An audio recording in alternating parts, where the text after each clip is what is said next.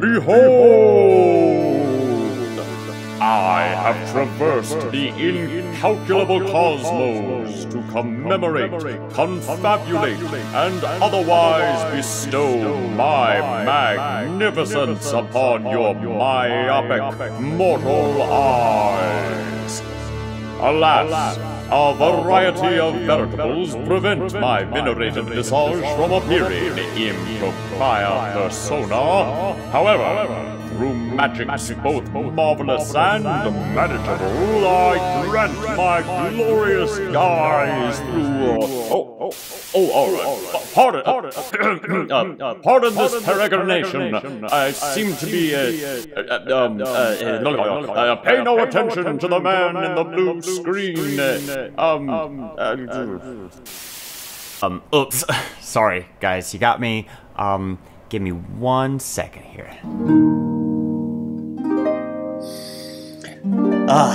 Much better. Hello, all you beautiful people. Apologies for the ostentatious opening. I know the last thing that Micha and Scoot would want on their special day would be anything unnecessarily theatrical.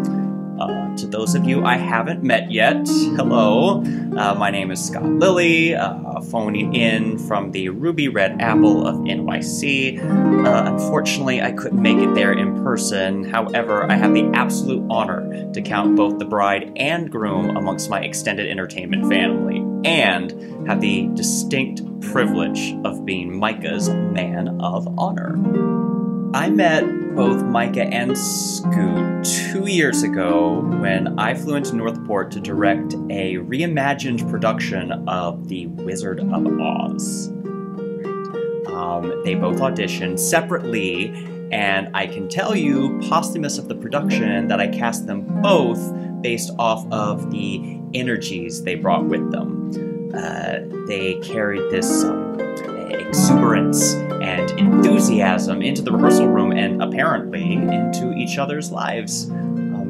Over the season, I got to watch these two lovebirds as they got closer and closer together. I'm gonna go off on a tangent before you get too confused. The reason I call Scott Scoot is twofold.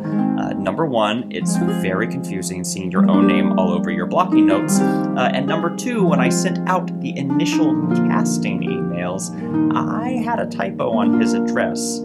And it took me the longest time to get a hold of him to tell him that he had been cast.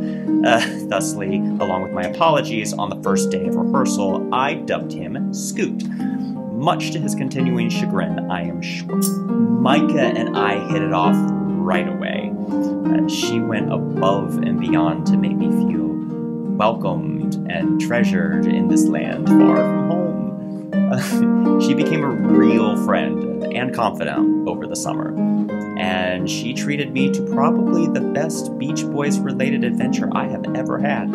By the end of the summer, our Dorothy had found her way home. I had found my artistic vision made manifest, and Micha and Scoot had found a love in each other that has carried over into the lives of their children and families, and into the hearts of all of us who are here to help celebrate that union. In these crazy times, it can feel like there's no solid model for anything. No script to follow, no steps prepared, but in the world of improvisational comedy, we have a little rule of thumb called yes and.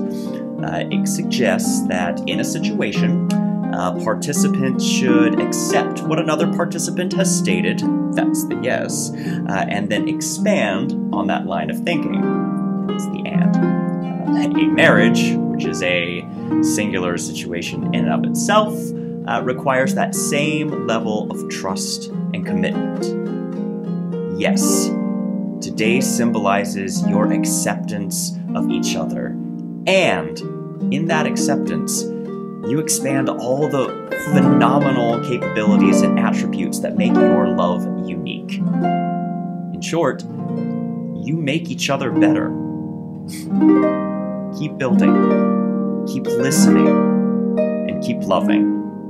Now, I would like to raise a glass, if we're able, and toast to these two incredible people and the next act of their lives. To Micha and Scoot.